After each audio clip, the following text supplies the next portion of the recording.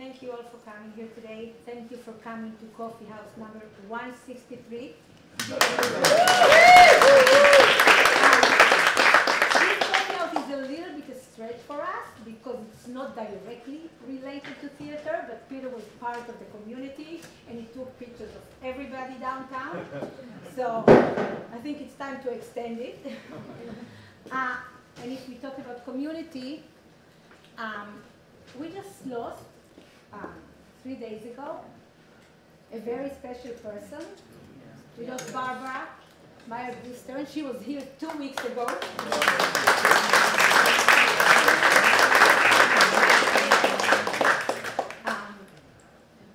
She was attacked 9 days ago in front of her house, in her building. And she passed away on 4 days ago. The last coffee house we had before the pandemic hit was Barbara. Barbara was a special person, a unique person. I can't even imagine life without her. And it's very important that we dedicate and remember her today. Actually, we're going to stream her coffee house soon. The woman who attacked her is still on the loose, and her picture is being shown every half an hour. New York 1. So if you know anything, please. As you can see, this coffee house is happening each time on a set of a different show. This is a set of the show that called Lemon Girls by Talking Band, which is highly, highly recommended. And if you come today, there's a $10, I think, discount if you say Saturday 10. Anyway, it runs till March 27. And I really, really recommend it. Anyway, we can start now. Thank you. Thank you.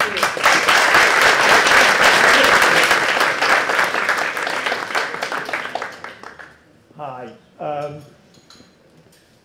Oh, if I do this, I can see people. That's really great. Wonderful. It is wonderful to see you all here. I might take my hand down. I won't see you anymore. But anyway, my name is Stephen Koch, and I am the director of the archive of Peter Hujar, and have been for the last 35 years. I'm particularly grateful to have a really thrilling audience like this to talk to tonight, because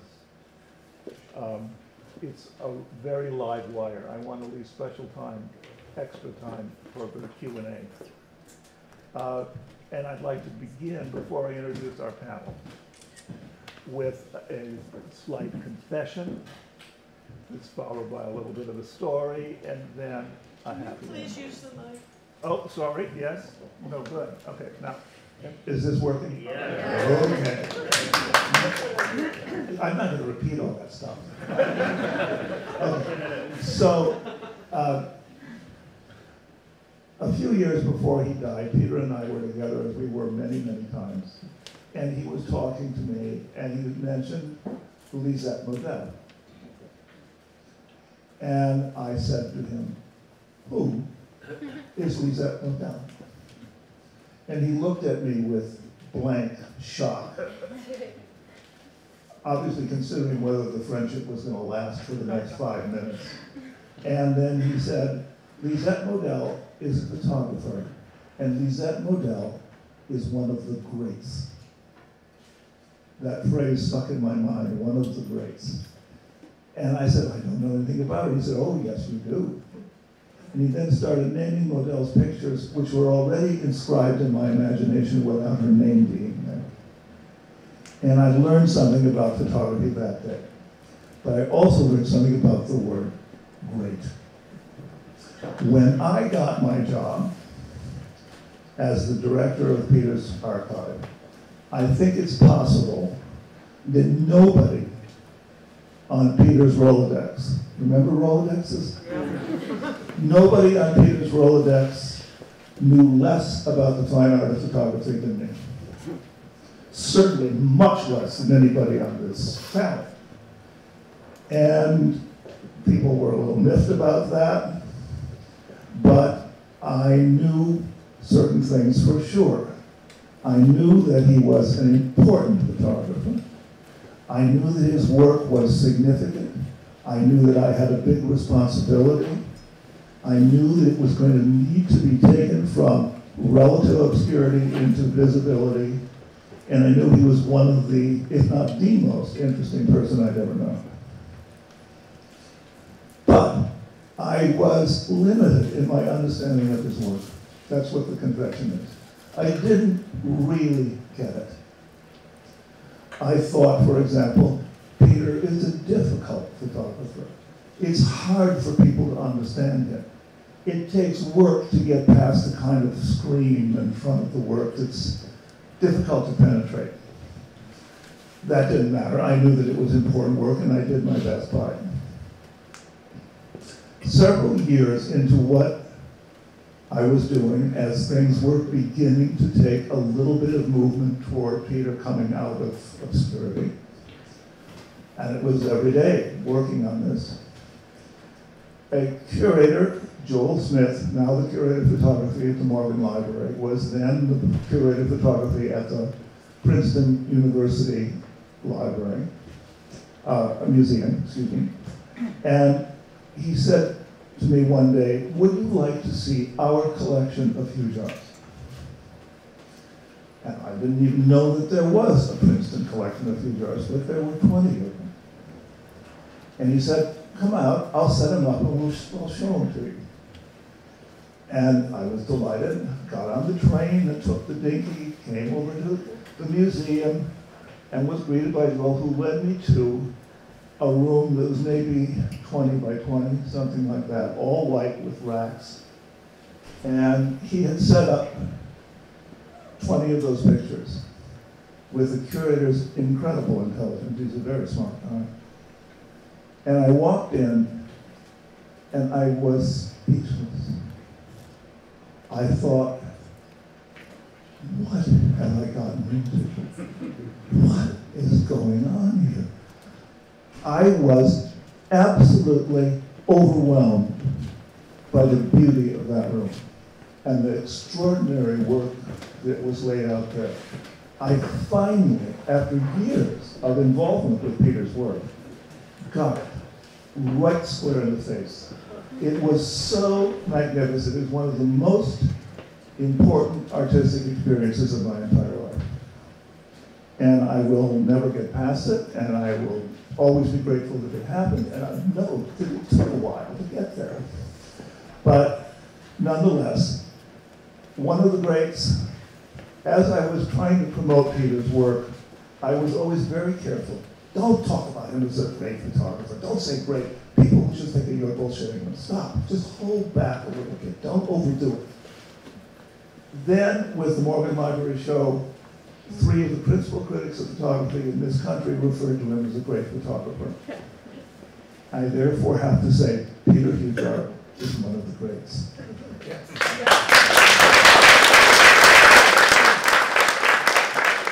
Now for the panel. Oh, wait.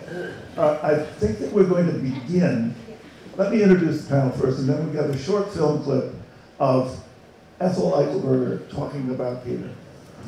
But first, Moyra Davey, a photographer whose book, The Shabbiness of Beauty, right here, is a collaboration of her aesthetic and her personality with Peter's work, and a very remarkable piece of work that it is. Next, Nan Goldin. Some of you may be interested in know. She doesn't know who she is. She's not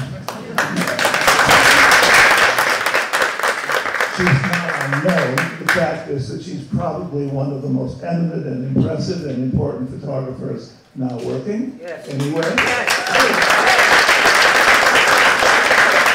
And she was a dear friend of Peter's. Gary Schneider.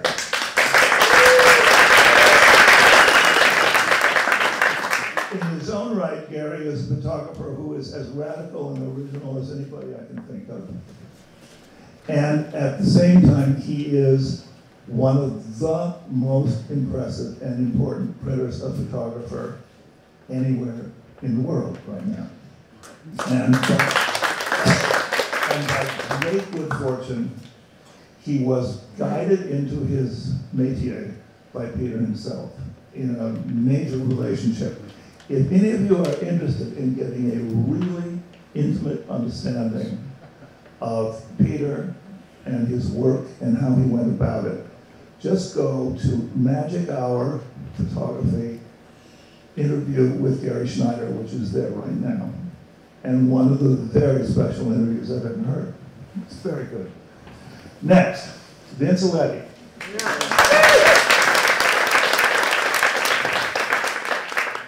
There were about 20 people who believed that Peter was their best friend.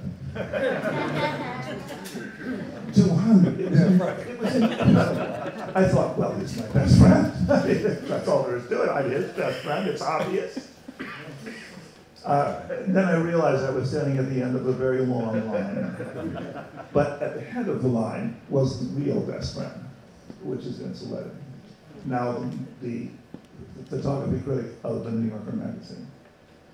So should we take a look at this clip of Ethel Heckenberger? Is that workable right now?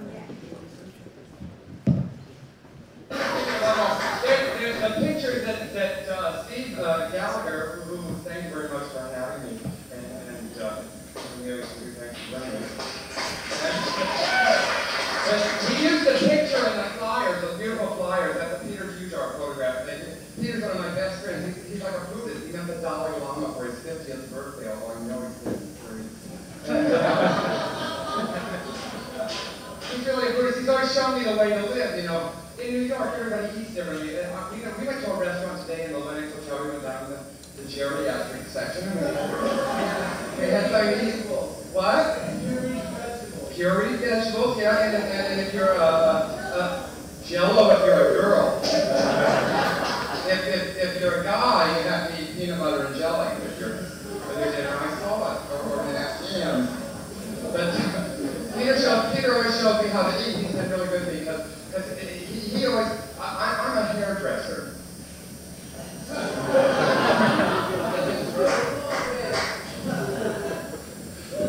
Always stranger than fiction. And I went to school having to support myself so that I could go play places like ABC in New York. It doesn't come fun and you can't support yourself too. And I went to school because Peter always went down there, people over there.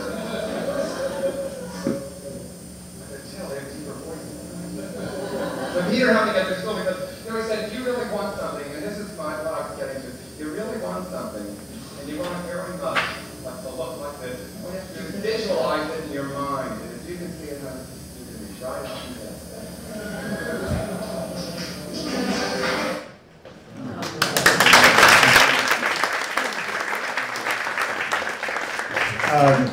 I thought for a long time about how to begin the discussion, and I thought we could start with how did you first meet or encounter Peter or his work, and I thought that really does take the prize for the most banal possible way of going about anything.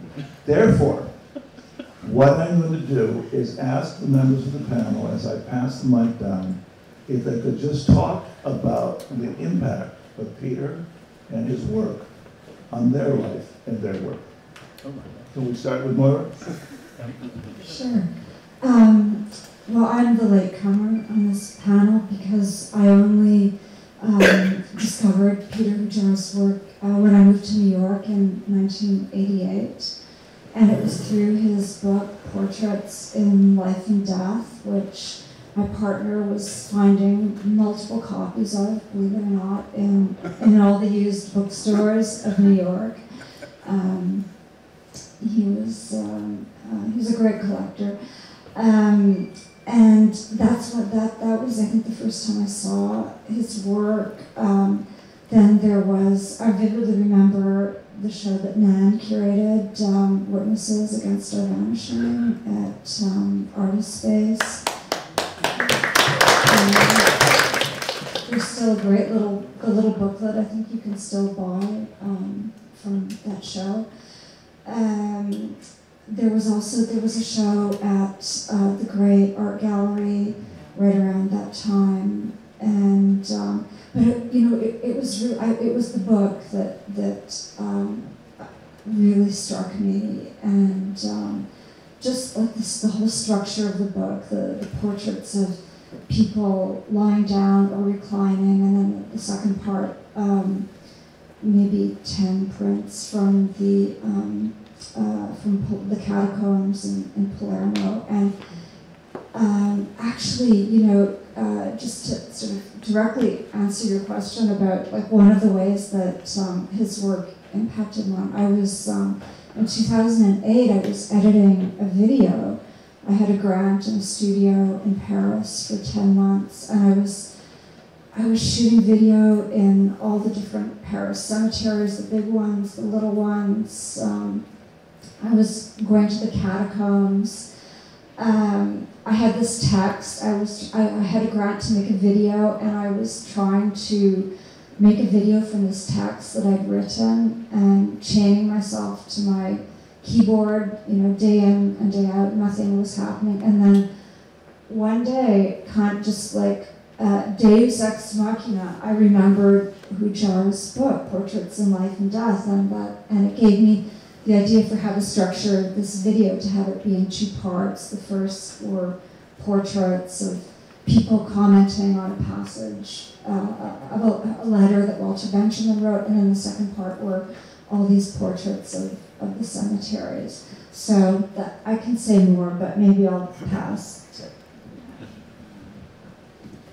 I was one of the people who thought Peter was my best friend. And yeah, I was in love with him. I think most people in the 80s downtown New York were in love with Peter. He was so charming and so beautiful and so seductive. We used to call him the human valiant.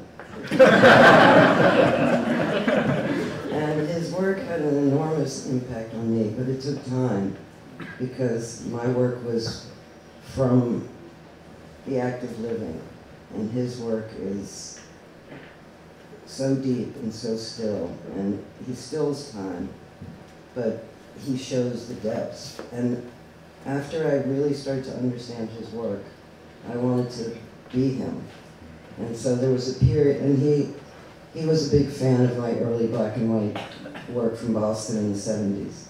And so at one point we tried to do each other's work, and it failed miserably. I don't have that kind of aesthetic and stillness and ability to frame. He taught me to love photography. I thought photography was a lesser art, and I was always on my way to be a filmmaker. I was just passing through photography. And maybe someday I'll still be a filmmaker, but he taught me to love the medium. He taught me to respect it. He was the greatest portraitist of the 20th century. In line with Julia Margaret Cameron, I think. I think he's a direct descendant of her, of Lizette. But he took, I don't think anyone else could look as deeply as Peter could look at people. And he showed all the different stages of life, from babies to death, and he wasn't really afraid of death in his work. I'll pass. I have more, but we can get back. I was also Peter's best friend. So he definitely was my best friend. Not even, you know, absolutely. He totally changed my life. I met him in '77, and he saw that I could see photography.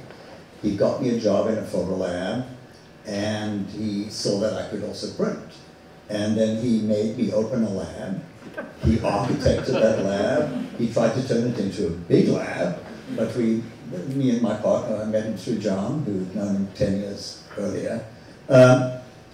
We failed miserably. I mean, we printed a lot of people, and that collection is very nice, and it's at Harvard right now as an archive. But we were terrible business people. I'm busy watching the Warhol documentary right now. He was like, you know, I was a business artist, and I thought, oh my God, like, what did Peter think of Warhol? It's like, you know, what does that mean? But it's true. He, as a portrait artist, I make portraits. The stillness, as Nan said, in those portraits is unlike anybody else. It's extraordinary. But the way he influenced me, and there's a book that cards for sale outside right now, the Linda Rosenkrantz book that just got published with Jordan. There's a little passage in it where he's photographing Allen Ginsberg, and he describes why the portrait doesn't work. And he said, well, Allen Ginsberg never came to me. He never let go of himself to, I'm not quoting him now, I'm kind of paraphrasing my own, how I see things. And when I make portraits, it's a real trial because I'm intimate, and I look at the result and I judge them in the same way. Did that person give themselves to me? And of course, again, it affects my relationship with them from that point on. And it did with Allen Ginsberg and Peter. In fact, he's talking to Linda and he says, well, you know, this thing is for the New York Times, maybe I can make it better. And that's the other way he really influenced me. He really believed that once you'd made the photograph, you could then improve it in the darkroom or make it work in the darkroom. And that's what he taught me. He taught me the darkroom. In fact, he sent me to Lisette Modell, thank you for mentioning her, to learn it in the same way he did, and he wanted me to learn from her, so that then he could crib. He could actually, while I was looking at his prints, I could, you know, tell him how she printed and how she was able to make the negative function as a narrative, as a, you know, as a, like pushing and pulling and burning and dodging, bleaching, etc., etc. So, yeah, he totally changed my life, yeah, in many ways. Thank you. I would never claim to be Peter's best friend. Because I knew there were so many others out there. But he did also change my life in a lot of ways. When I met him, I was writing about music. So I was interested in photography, I was interested in everything. But he taught me to look at things in a way that I hadn't before, just by looking at things with him. Looking at his work, paging through magazines with him, sitting and looking at Harper's Bazaar, looking at every book, because I was buying things when I couldn't afford to, and Peter just knew he couldn't. So he would come to my house and we would look at things. And noticing what he noticed made a huge impression on me. I saw what he picked out, what he stopped at, what he didn't find interesting. And it really taught me to discern in a way that was my own, but that I understood, you know, something that he made me understand that you could look in a really educational and useful way. But also I was thinking about, when I met him, it was early in my time in New York, and he also changed the way I thought gay men could be. When I was in college, my two gay mentors were both super campy, and I could never relate to that. That wasn't me. I didn't really understand that. And so to spend time with Peter, who was like super masculine and big and tough in a lot of ways, and could get through pretty much anything, and was also gayer than anybody I knew, and, you know, actively gayer than anyone I knew in my life. I realized that was a way to be. That was a possible way to be that I hadn't even kind of grasped before. And that was not that I could be Peter in any reasonable way, but at least I could come closer to something that I could understand as another way to live. So, well, you already have your own mic. Yeah. Oh, I have my own mic. Gee, shucks. This works? Okay. I just want to add one or two remarks. First of all, about Schneider and Erdmann Gallery. Miserable failure is not the word I would use. It did, while it existed, some of the most interesting and important printing of photography that was done anywhere in the country. the major photographers in this country and the city lined up to have a chance to have him print their work. They did. It's absolutely true. And something that Vincent just said makes me want to make a comment, because I think it's important to say. When he was ill, I would come regularly, I had a notebook, and I would write down what he was telling me I was supposed to do when it happened. And one of the things he said to me about probably 500 times was, remember, I want to be remembered as a photographer who was gay, not as a gay photographer. Yes. And I listened to that and I thought, okay, I guess I get it. He wants to be remembered as Peter Hujar, not George Platt lines. Okay, I'll bear that in mind. But in 35 years since Peter died, the world has changed in ways that he could probably not imagine. And I find it thrilling, not definitive of his whole work, but a thrilling factor in his work, that he is part of a cutting edge in a change in the world's attitudes toward gayness and gay art, or art produced by gays, that he could not even have imagined was possible in 1987. But it's been wonderful to watch it happen. Anyway, that's my comment for the moment. Do you have more questions? Yeah. What else would you like to say? No. Besides his influence on me, my work, and also I was thinking, in this day and age, when people scroll through Instagram, they don't know how to look anymore. People see in half a second, literally. And there's just this constant digestion of imagery, superficial imagery. And I think it's so important to sit and look at Peter's work, to understand what photography and what looking means. As his work is out there now. It's available. It's not so obscure. Yeah. But also, he taught me how to be in the world.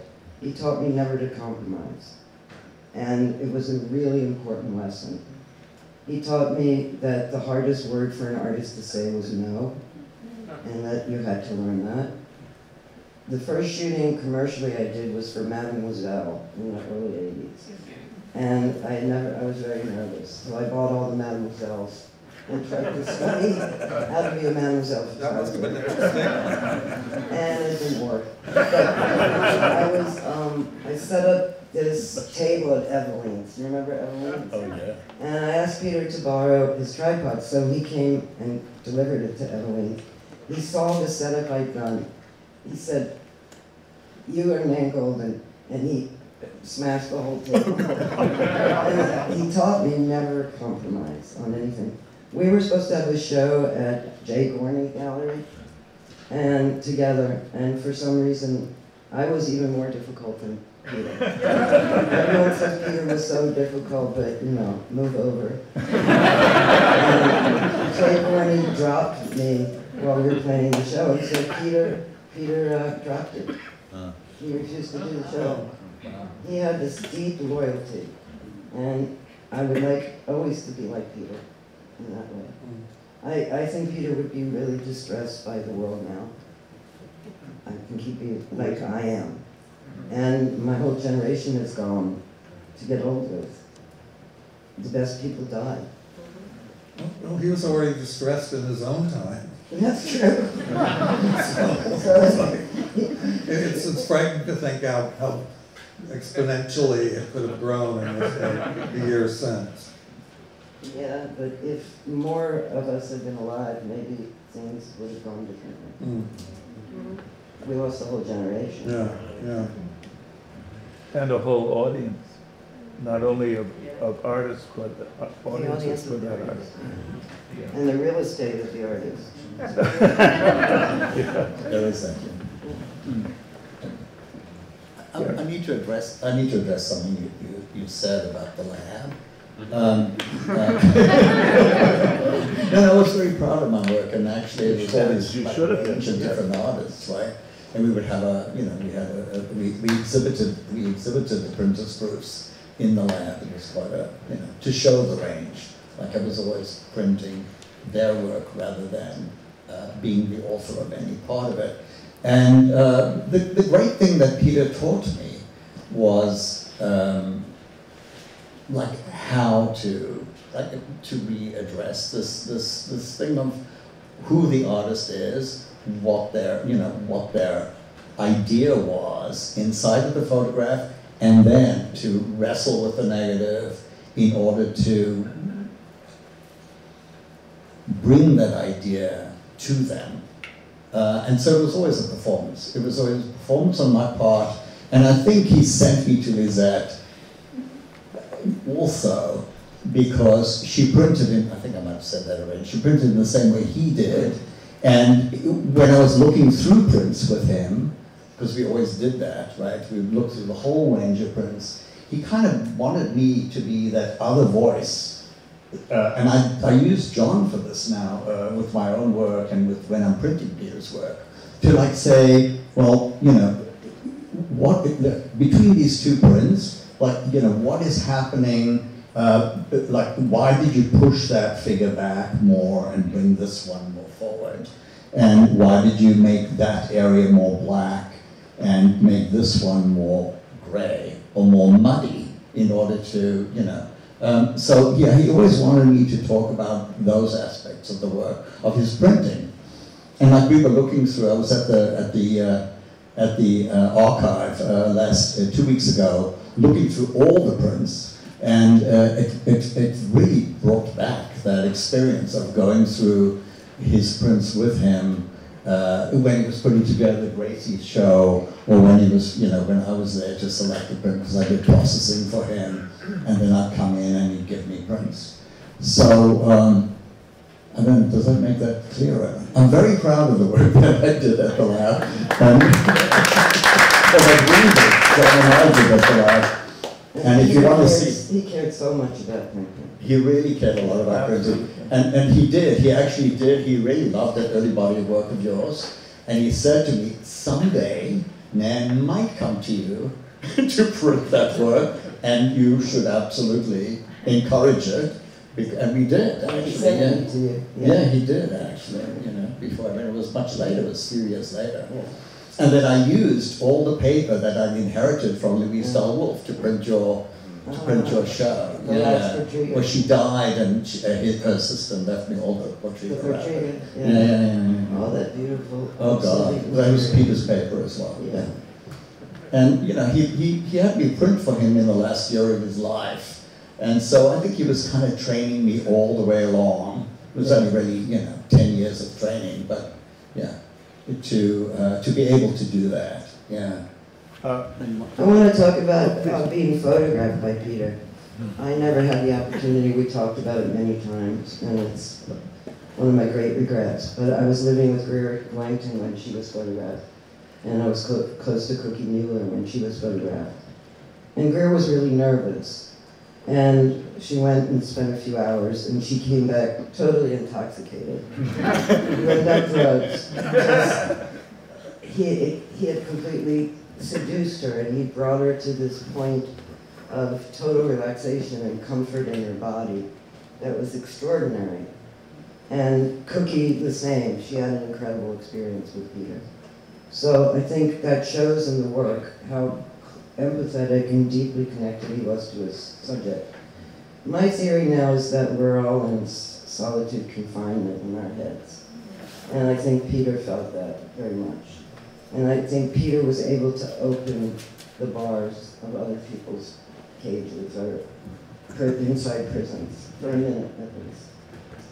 And because there's nobody who connected as deeply with his people in a silent way. And I think people need to really look at anybody who hasn't looked at his work. Yeah, I'd like to talk toward that too, because Peter did photograph me once for Portraits in Life and Death, which I'm really glad exists at my knee at that point. but I don't remember the occasion at all. I don't remember the experience. I have the worst memory in the world, and this is one of the things I'm sorry I never went back and took notes on immediately, because I've been asked about it so many times. But what I think about is, at one point I asked him to photograph a boyfriend of mine, Manny, who I was really kind of obsessed with, but who was really a kind of withdrawn, quiet guy, and didn't communicate easily. He'd met Peter, casually with me at some point, and he wanted to be a boxer at that moment in his life. And so I asked Peter to photograph him.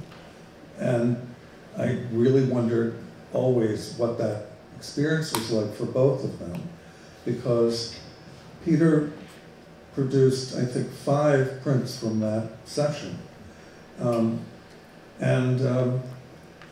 they all were so open. I mean, here was Manny, who I always felt was like super closed up and kind of difficult. And he clearly, they related on some level, I suspect on some level of both being damaged in a similar way that they didn't need to talk about, but that they saw in each other. And the pictures were really extraordinary. And he also wondered, like, how did he get Manny naked? He did fairly quickly. But I think it started because Manny decided he was going to be in his boxing shorts. So he was already close. And Manny, again, somebody who generally seemed like super closed down, looked so relaxed. And it had to do with that relationship with Peter, being open to him and vice versa. So that was kind of revelatory to me. I didn't feel like Peter got anything of that with me, but that's okay. I wasn't expecting that. Maybe you did. No.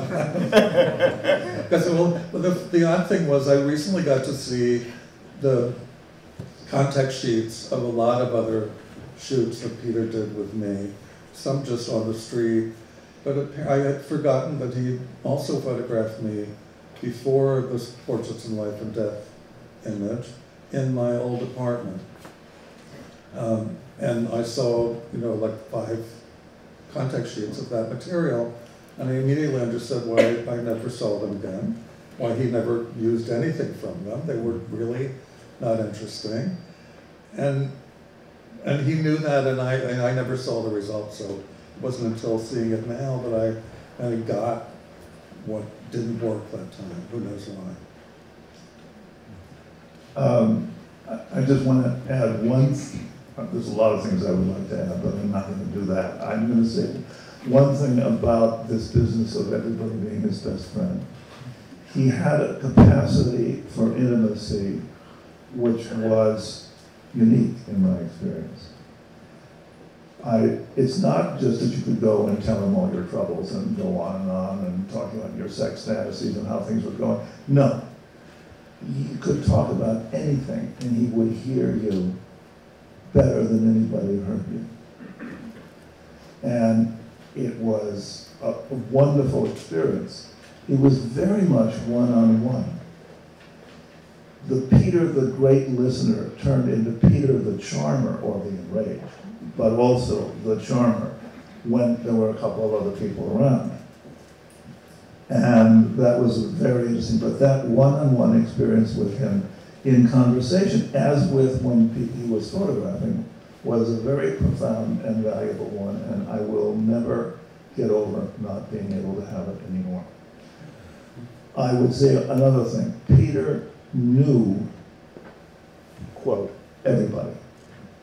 He knew, he was acquainted with everybody. He connected to unbelievable numbers of people. And yet he was, in some essential way that I don't mean to get sentimental about, a very isolated person, very on his own. And I'll give you one example of this as an anecdote that may help. He went to one of the advanced high schools I always get the name wrong, but it was not music and art, but it was one for very gifted people who were going to work in fields other than high art of one sort, and photography was considered one of them. Comic book making was there. Tony Bennett was a graduate of it, and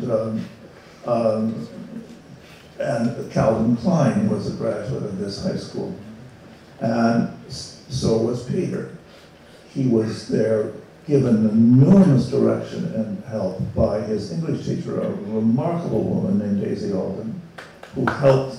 Thank you. I'm glad to hear that. She was a very special force. But this is what happened when he graduated from the high school. They were all on a platform in their caps and gowns with the, the little tassels and all the stuff. And the stack of diplomas were being handed out. And the names would be called, and the kid would come up, get the diploma, and his family would applaud, and everyone else would sort of applaud too. And then they called Peter Hujar, and he wasn't there. No one came up.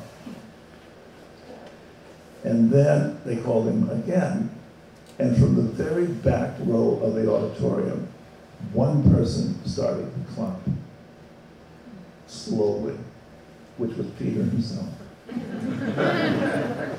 Now I leave you, I don't know what that image means, but it means something. It really does. Okay. Well, I think that's incredibly precocious for high school graduation performance.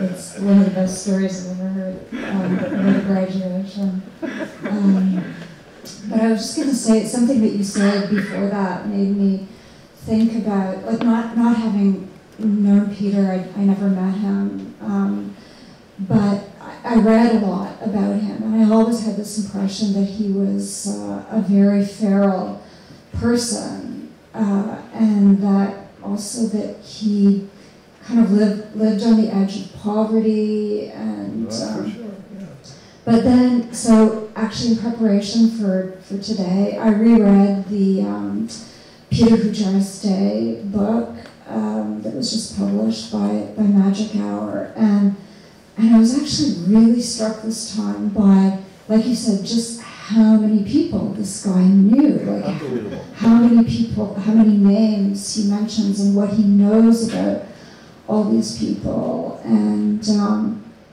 also just like the kind of like almost a novelistic sensibility that he has in his storytelling, in his recounting of one day. Like it's really quite phenomenal. It's like he's really like a 19th century novelist, like in terms of like all of the details that he remembers and he recounts, and maybe he's embellishing, but it doesn't even sound like he's doing that. He has like a character appear in one scene and then reappear a little later in another scene. Like all these kind of like devices of storytelling are just there in his casual, without notes apparently, recounting of his day. Well, also, one of the things that struck me about that book too were the pictures of his apartment, which I don't remember ever looking like that. Unbelievably glamorous. Yeah, like two pianos and those sort of, so chairs, all this, like, it looks so fancy. I mean, beyond, even if all those things didn't last in his apartment for very long, that was a great loft in a great space, beautiful windows. I mean, if he was living in poverty, he was living really well. So it's likely he landed at least in a really terrific place. He built his own darkroom. If he needed nothing else, it was there. And nothing was expensive at that moment, even though none of us had a lot of money.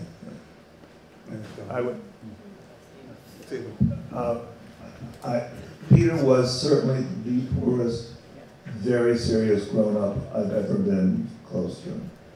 And I knew it. And at the same time, it was impossible to think of him as poor. He didn't seem poor at all. Many people I've discovered use the word to describe him aristocratic. And it is not ridiculous, although, forgive me, but he liked the Queen. We used to talk about her quite a lot. He wished he could photograph her, but it was not crazy to think of him sitting and talking at a polo match with the Duke of Edinburgh. He sort of looked like it would fit in fine. So it's absolutely true. I knew, don't suggest you go out to a restaurant. Why? Because he won't let you pay for him and he can't afford to pay. Therefore, do something else. And, I don't remember that. Oh, I used to do it, and that's why I cooked for him all the time. People Yeah, especially, I mean, you know, in Peter Hujar's day, I paid for that Chinese dinner. that's $7.95 Chinese dinner. He did buy you the Coke, though.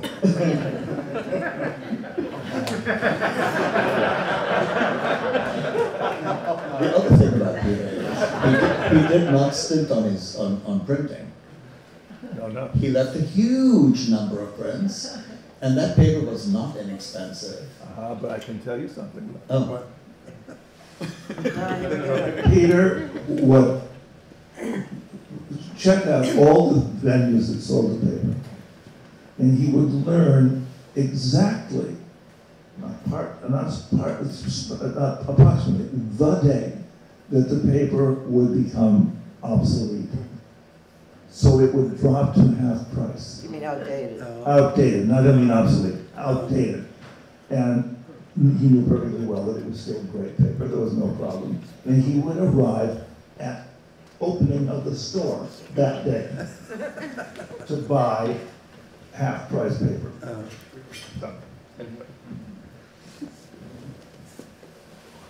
I think it's interesting to talk about why Peter never got successful. Like, in the bigger world, a critic once wrote that Mapplethorpe had the success that Peter Hujar should have had. And it was true. He won compromise. I think that was the bottom line. That was it. The real problem actually is, if you were alive today, I think you would be very impressed with the exhibitions that just happened, right? Like this traveling show. But he would have given those curators really a tough time. Yeah. And so maybe there would have been half the number of venues. Do you know what I mean? Yeah, I do. He was so tough. He was just so tough. But he wouldn't compromise that. No, he wasn't. He was going to compromise nothing. I mean, you know, obviously that no compromise was a good thing on some level. It allowed him to keep doing great work, but it did keep him from being successful and famous in his own time. But he was famous in our world. In our world, definitely. Yeah. About this business, I mean, it was very difficult for me to come to realize that Peter, first of all, would not compromise, but he had a thing about success that was deep and troubled, and I never fully understood it.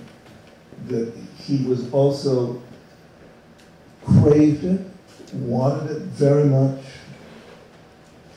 and also it wasn't possible for him. I remember an occasion which may have changed my whole life. He was having dinner with me, and he was explaining why he wasn't going to do some suggestion that to do something to show in some place. And I thought the argument of why he wasn't going to do it was not very persuasive. And I got a little miffed, and I said, Peter, if I had another life, I know I could make you successful. I know I could make you known if I were in charge of doing it. Well, you have. And I was thinking, ooh, what a nice idea. I could be Peter's manager. And then I thought, do you want to commit suicide? because if I had tried to take over Peter's work, I would have been dead within 10 days. He would have killed me. It's just that simple. So it was, even then, I didn't say, how would you like me to be your manager? I wasn't that dumb. But it was really true. He was going to be himself no matter what it meant. Well, you know, I think a lot of us felt like we wish we could do this for Peter. Yes. Wish we could find someone to be the ideal dealer, the person to take his hand so he wouldn't have to deal with all this stuff. I mean, I remember his horror of studio visits, that they were just like the worst thing in the world for him. It just was so difficult. It would just be, you know, he couldn't handle that. Absolutely. And I kept saying, you need someone just to do it for you. You don't need to be there. You need someone just to take it and show it. Of course, that never happened, but I kept thinking there had to be some way to prevent him from, you know, making things difficult for himself and for allowing the work to get out into the world.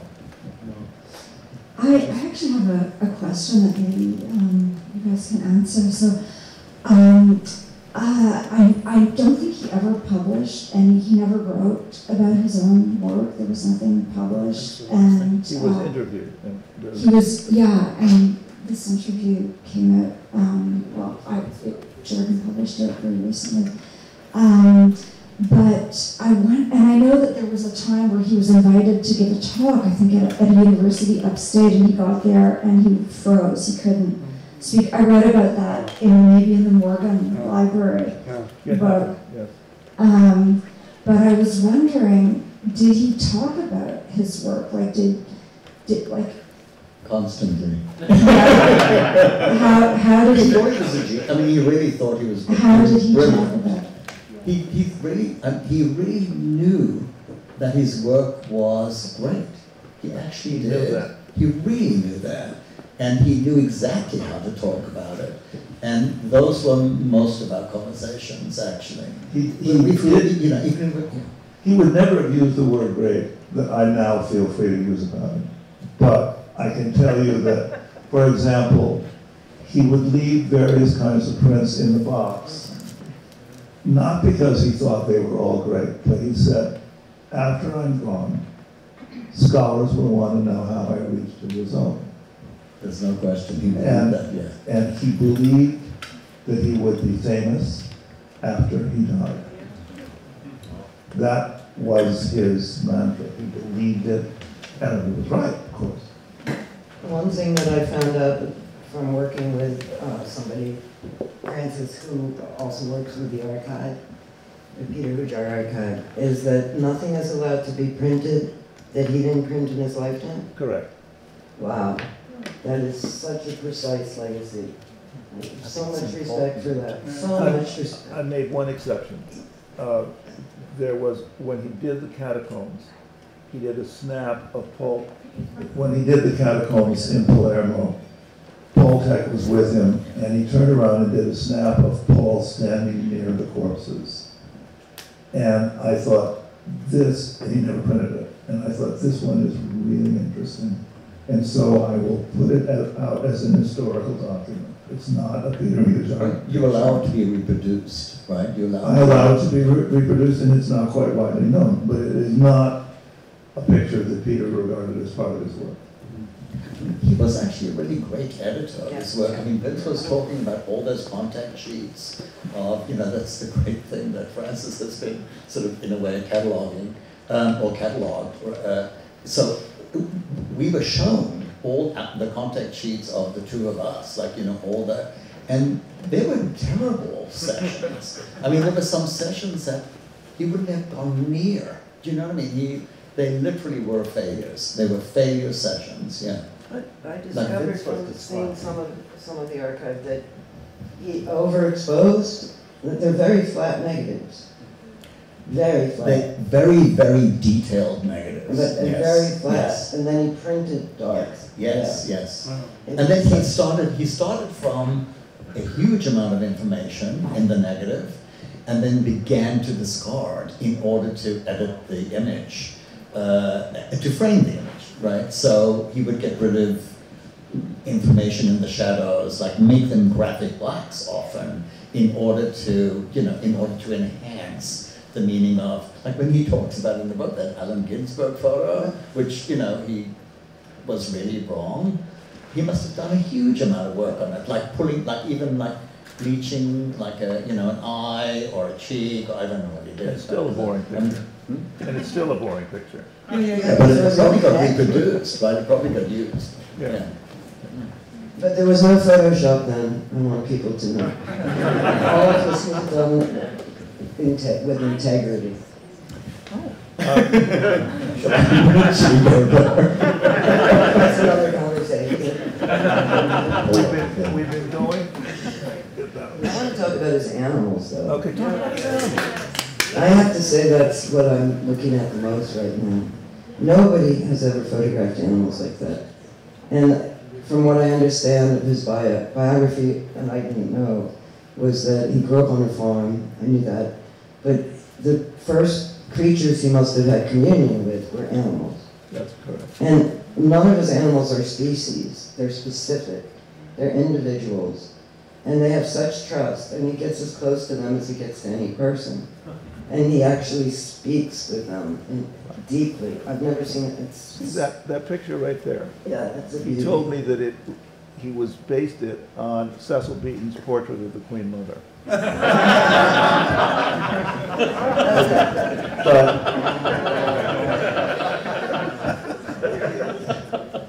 I remember once he visited me. I was away for the summer vacation, and he visited me in the country, and we would go out for drives, and it was great. And one of the things that happened very typically with Peter, we'd be driving along, and as usual, I would be talking. And he'd say, stop. I'd stop the car. He'd say, wait here a minute. And we would then climb over a barbed wire fence and go out to a bunch of cows. And I would wait, and 1 minute became 5 minutes, became 10 minutes, became 15 minutes. Finally, after half an hour, I thought maybe I'd better go back. Something bad may have happened. I mean, I'll go. And he would walk in. I walked up to him, and he was talking to the cows. He was having long, elaborate conversations with them, saying, you feel this way, but I know you don't like that one. And there would be a whole discussion going on. And he was not glad that I'd come to find him. I had to go and sit aside for another hour while he talked to the cows. But they talked back to him. And they talked back, yeah. I mean, you should talk at this. I mean, your book has so much of the animal photos in it. I mean, I could say a few words. I think his animal portraits kind of influenced me for a very long time on I don't know, maybe more of a subliminal level. I had dogs for a long time, and I photographed them, and I think I always had Peter Hujar at the back of my mind, even if I didn't know it. The first dog, at least. And then I was invited to do this show, to curate a show of Hujar's work with my own at Gallery Buchholz in Berlin, and subsequently this book came out of it. And I was I was really thinking about the animal portraits, because I've been spending a lot of time with horses lately, and so I was unlike maybe the unconscious way I was thinking about photographing the dogs, decades before, with these, for the show, I was trying to come up with some really good horse photographs, and it was, and I say this in the book, I wrote some notes at the back, but you know, I've long, you know, admired Hujar's, you know, ability to get really extraordinary animal photos. And it was only when I tried to do it myself that I realized how unbelievably hard it is, and especially with horses, because they don't stand still. They're, you know, shaking off flies with their manes and tails, or they're eating. They're never, cows as well, they're eating all the time. And it's not an interesting portrait with the head down eating. There's no eating in his. No, there's no eating. That's so interesting. And I'll just tell one little anecdote. Okay, so I was using the wrong shutter speed for my photographs of horses, and they're covered in flies. And so even though some of my frames had the horse not blurred, the flies are blurred all over the face of the horse. I didn't say nice. I said I thought failure to myself.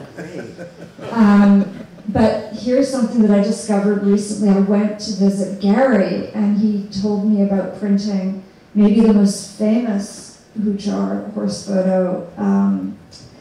Horse in the West Virginia mountains. And Gary discovered a fly on the rump of the horse, perfectly sharp and in focus. But Peter hadn't printed it. He had printed it down so that you couldn't see it.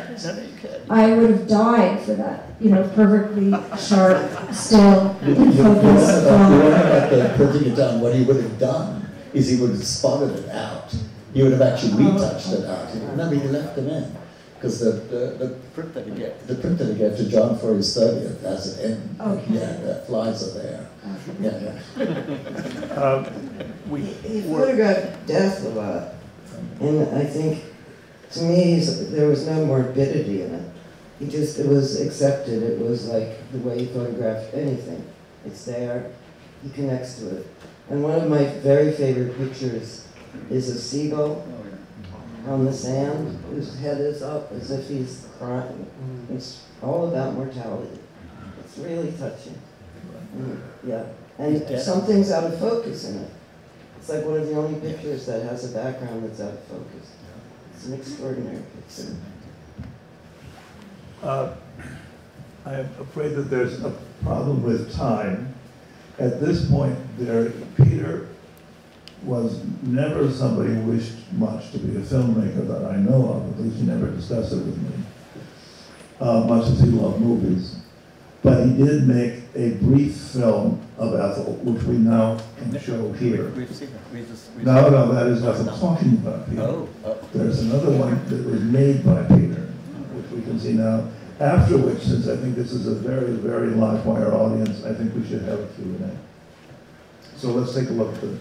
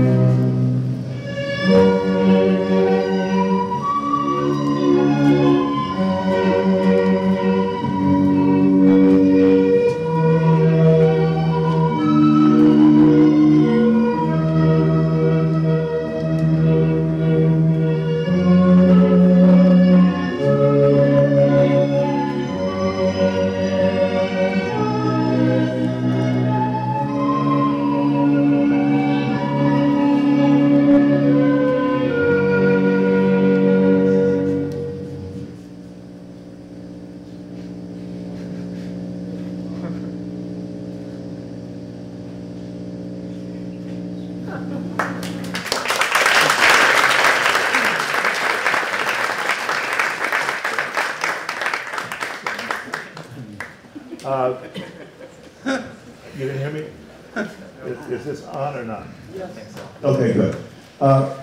Let's see if there are some questions. We're going to have about say half an hour for questions. I would love to hear anybody's question. I have one, and that is an extraordinary piece of film. That is an incredible piece of film, and I love the Civil War references and Gone with the Wind, and it's like outtakes from D.W. Griffith or something. But could you talk about his relationship with these incredible performers and what he saw in them and what they saw in him? Yeah. Like Ludlum or Ethel or... I can tell you that he revered Charles Ludlum. He thought that Charles Ludlum, he called him our Cocteau, and thought of him, as I do, as a theatrical genius. I don't know much about his personal relations with him. I can tell you that one problem with Ethel Heidelberger was Ethel was very possessive of Peter, and insofar as Peter seemed to be involved with me, Ethel wished that I would end, and did not get along with me in the least bit. But others may know a lot more about this. No. Oh, you also loved Ethel. I loved Ethel.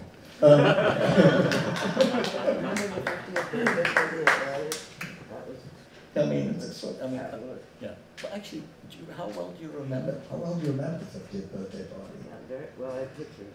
Oh, I remember it very well. What 50th birthday party? That huge birthday party at Gary. Really? 50th birthday party. Yeah, I told you I have no memory. It was both of them. I can't remember. Wasn't it both of them? Who's the other one? Ethel and Peter. Oh, It was Ethel performed as Right. Queen Elizabeth at, Queen Elizabeth I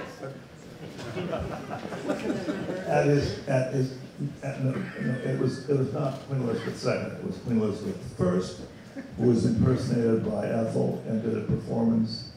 An area at those days would give parties prior to the hours when people were supposed to arrive as a way of priming the pump. And they would give you a party if they thought you would have a lot of people come. And it happened. And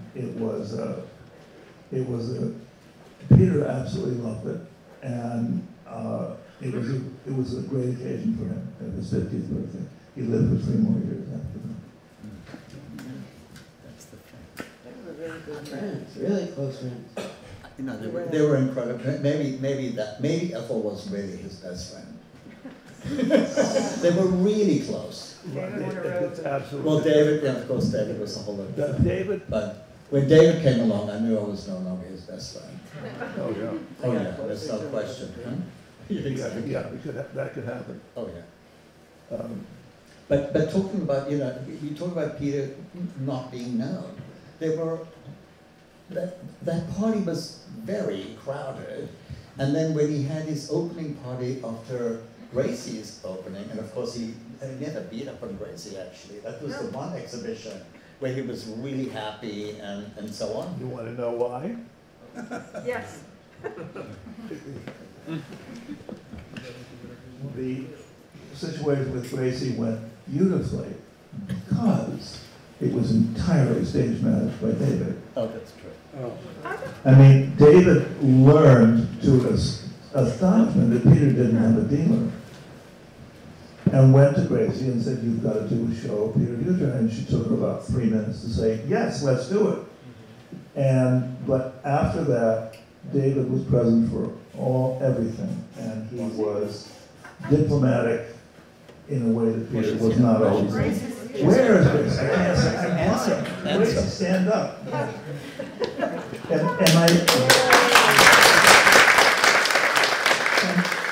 I accurate? No, I mean, I'm going to turn this over to Sir because Sir worked with Peter. Okay, well, let's hear the story. To do the installation. But I do want to say one thing. When I hear all these stories about how difficult Peter was, Peter participated in some of the most crazy shows that I came up with. Like a portrait show where if you agreed to be in this show, you agreed to take portraits of anybody that anybody would come and ask any of the artists for a portrait, you would have to agree to do it. And there was like a set price.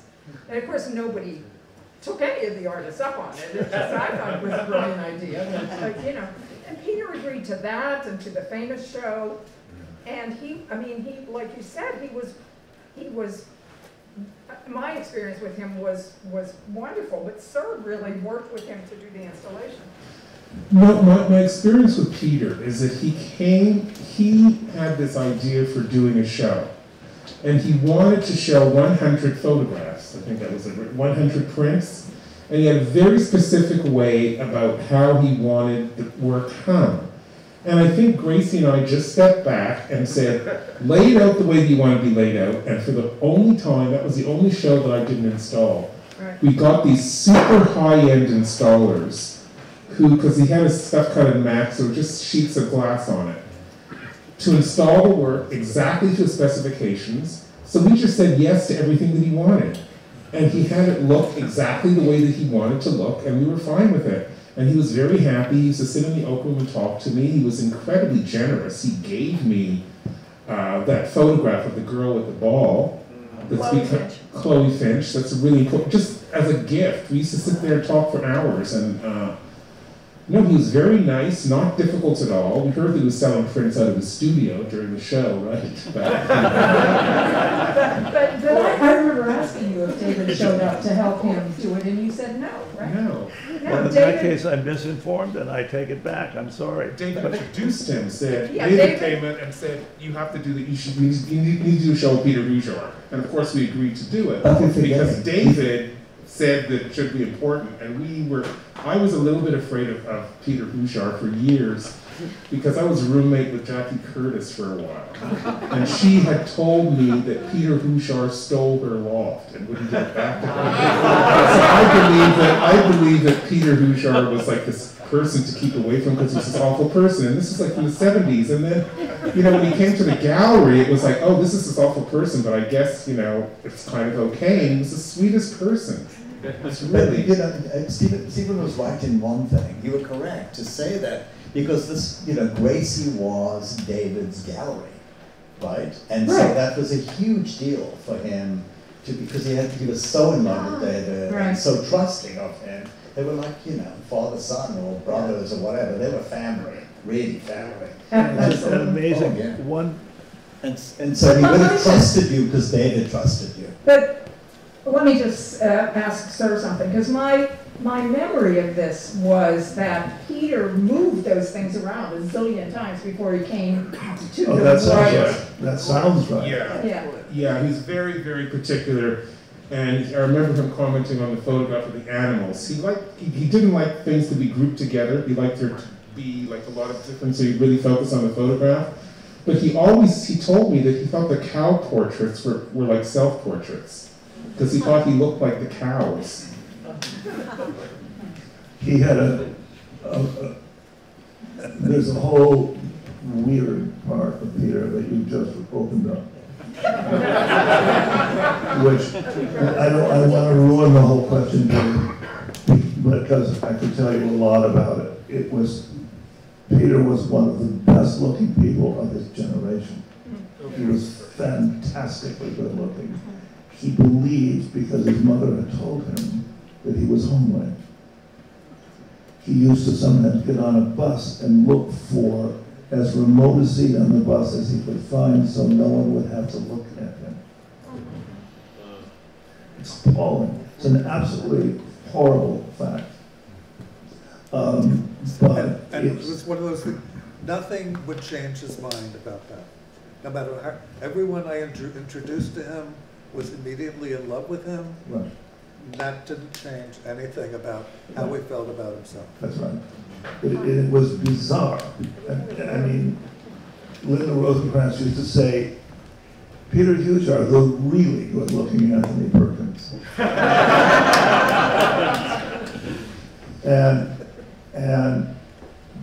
But it's very interesting that was true.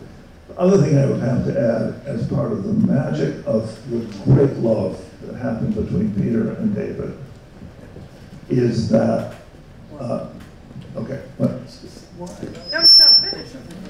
one of the great love is that they were, both of them, at heart, rageaholics.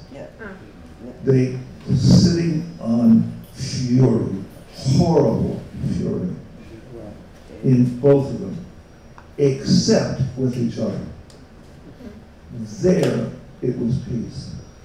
And it's one of the most remarkable facts that these two rageaholics were so bound together in such a beautiful way. And That's true. any more questions? Yeah, I want to thank the panel. It's Jim Thornton. I'm sitting over here. So you can't see me, Stephen? I hear a voice. Oh, yes, of course. Okay. I want to thank the panelists for bringing Peter into the room about how he affected each of you. I was very moved and touched by that. But what you're hearing is there's so many levels of Peter, and it's like his photo sessions. I just want to talk, as someone who lived with him, I have another level of understanding of Peter, which is not important to talk about at this moment, but in his work. He would sit with you for hours and hours and hours until all the masks that we all bring into a photo session, until he got you to that naked, not so much physically, but it could be emotional, psychic place. And that was his genius. He would eat with you, he'd have sex with you, whatever it needed to have to get to that moment, and that's what's in those photographs that you see. It's just not silence. It's a very loud, human element that we all hide to survive. I just wanted to also say about probably the best known in the public view of these images is the Gay Liberation Front poster. And it's been misused by the archive, but it's been stripped of how Peter did that photograph. It's untypical of any other work that he's done. Which picture? The Gay Liberation Front poster, which is people running in the street. Well, it's as someone who set it up with him, was my boyfriend at the time. It was for the Gay Liberation Front, and it says, "Come out, join the Sisters and Brothers of the Gay Liberation Front." And he did that. It's not typical of any of his other work. And it's in talking about it and stripping all of the meaning of why he did it, I think is a Chandra. And I think that you also need to know that this incredibly creative, sensitive, handsome man, like many gay men, was deeply, deeply damaged by his mother. And that he carried with him all his life. There's many more stories that could be told about Peter. If I had one more person call me and say, you know, I had sex with Peter and blah, blah, blah. And I said, why are you telling me this? I know he had sex with everybody here. But I have love letters from him that talks about how he struggles with that. And that side of Peter is the personal. That's the side that downtown meant to Peter. Jackie's grandmother was very much involved in that lost situation, you know, and Jackie liked to be high drama, but Jackie loved Peter. We took a series of photos of Jackie for the cover of a magazine that I was the editor of, in which you saw the male and you saw Jackie's fantasy of himself as the female Jackie. And the publishers refused to print them because they wound up, it was about the new sexuality. They wanted to have a cover with two girls and a boy. But those, I think, are in the archives, and I hope that people get a chance to look at those photographs because you really see who Jackie actually was. Very good.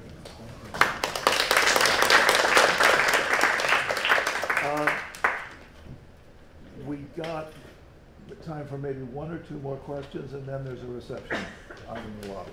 Oh, I don't know. I just had just to return to the Gracie Mansion show and the animal photographs. I was curious how he talked about the animal photographs in relation to the portraits. We've mentioned Portraits in Life and Death and the sequencing of that, and you know, the show at Gracie Mansion had such a different type of sequencing than he was doing in the earlier stages of his career, and it brought in the animal photographs. I was curious if you all could speak to how he discussed those photographs with you all. Gracie. How we discuss the animal photographs? Yeah. I mean, the animal photographs were portraits, as were. Yeah. But then there was also like the photographs of trash and other like the landscapes and bringing all that New Jersey, together. when you go on these car trips in New Jersey. Yeah, I sort of helped him select that. I was with him selecting that show. Oh, well, yeah. So you're the one. So you're the It's one. my fault? I didn't know that. Oh, yeah. What he really wanted to do with that show was give and actually Sir said it, he wanted every photograph, whatever it was a bush or, you know, a burnt out trash or a burnt out, like this, you know, a room on the pier or a portrait or a drag queen. He wanted every single image to have equal space or equal place. So we installed the show juxtaposing opposites or juxtaposing contrasts. And so, maybe it was Gracie that said, you could see, like when you see shows that are hung salon style and very close together, it's really difficult to pull out an image, you know, one particular. With that show, it was extraordinarily successful. It was truly successful because you could see every single photograph as you looked at it without being interrupted by the others, you know. Yeah.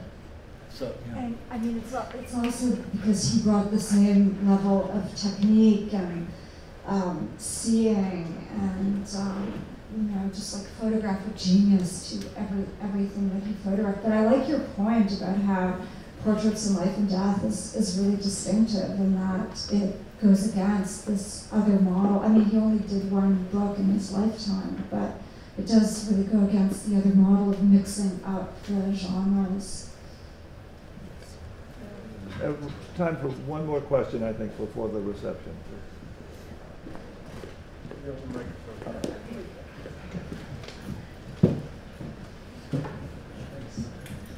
Thank you for this conversation, which has been really enlightening. And one of the things that I'm most interested in is the friendships that you've it's been a tip of the iceberg to understand what the man and the friendship was for all of you.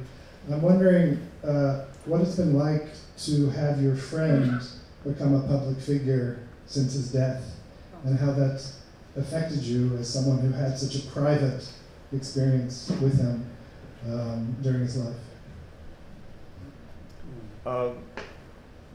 I always knew, as I said in the beginning, I didn't truly understand Peter's work for several years before the scales fell from my eyes and I really, really saw it. But from the jump, and certainly from long before he died, I knew that he was destined to be known. That if he weren't going to be known, something terrible and very inappropriate would have happened. It's like he was always famous. You never thought he was poor, and he was always famous. That's the way it felt. And I never doubted when I got the job of essentially bringing him out of, quote, obscurity into high visibility. I never doubted for a moment that that's what should be done. That was perfectly clear. Actually, I find this conversation wonderful but very upsetting. It really makes me miss Ethel, but more Peter. And to your question, I'm kind of used to it. I've watched a lot of people who passed become Cookie Mueller, David Wojnarowicz, become more and more public figures. And I think it's amazing and wonderful, gratifying. I just hope that people, I mean, I have so many lectures to the new generations as an elder, and I just want people to really look at Peter's work and not think about what was the 80s in New York looked like, and not the surfaces. I want people to really take the time to look at Peter's work.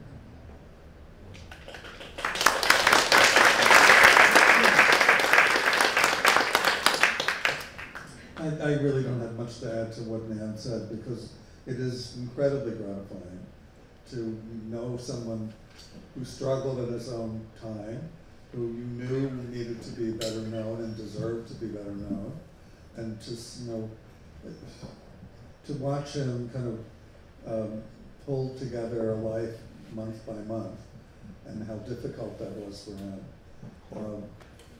And regret that he's not around to benefit from this, but again, know that he would have made it difficult for anyone. Sadly. Yeah. But what is kind of extraordinary about it is this is a really new audience for him, right? You know, I mean, this is not an audience that knew him mostly. Right. His audience was very dedicated, but sort of somewhat small, right? Right. During his lifetime. Absolutely. And when I began this discussion by saying that when I got the job and when I knew Peter before he died, I always thought, well, he's a remarkable photographer, but it's hard. It's very difficult. People can't see the beauty in it. It's difficult. It's going to be a hard sell. I understand. And one of the real changes is in the generations, which is I see now people who were born after Peter died. They all get it right away. They see it right away. There wasn't that obstacle. I was not the only Dummkopf, that thought this is difficult work. A lot of people thought it was. But not Avedon. Avedon was his first collector. Absolutely. And Avedon saw in Peter the potential of his work when he and Arbus were in the master class with Avedon, and Avedon kept buying photos to keep him with food, but because he treasured the work. From the very beginning, the people that mattered to Peter understood. Absolutely. That's true. It was an amazing, at the senior levels of art as a photography as art in this country. He was, at the senior levels of art as photography as art in this country, he was recognized right away. They all knew it. It was the rest of the machinery of publicity that he couldn't reach. Well, I think it's also the fact that photography is seen in a very different way over these past years. Absolutely. That it didn't have the respect or the place in the larger art world that it now has. It still was a kind of lesser. Oh yeah, much lesser. I think that has a lot to do with all kind of reevaluations of various reputations, including Peter's. He used to say, blow it up and they'll call it art. All right. Make it huge, make it huge. So please join us at the lobby.